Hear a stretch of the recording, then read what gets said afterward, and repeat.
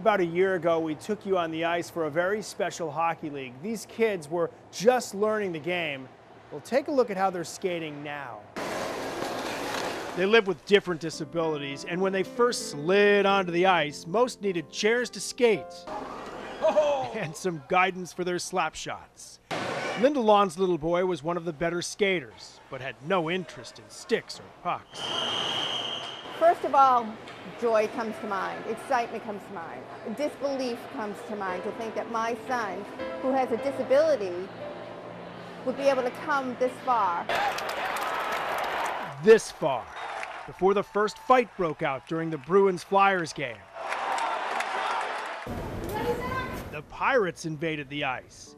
Under the retired numbers of the greatest Bruins of all, they played their first game against their new arch rivals, the Bear Cubs. And to debut at the Boston Garden doesn't get much bigger than that in New England. Jerry Letourneau and a league of volunteers are behind the skaters who get close to one-on-one help at practice. For the parents, watching them get better is a thrill. Nice job, Elias. Good skating. Seeing them put it all together at the Garden defies adjectives.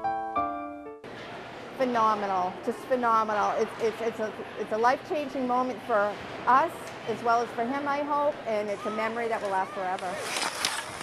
It's gigantic. Again, especially when I think back to last year when the kids were here pushing chairs on the first day, and now, you know, a year later to be out on the ice and playing a game. And seeing their skills glowing on the Jumbotron and their parents smiling, the way Bobby Orr's parents probably smiled back in the day. And it just makes me want to do more for him, knowing that there is no limit. Just because they have a disability, there's no limit. The sky's the limit, just as any other child.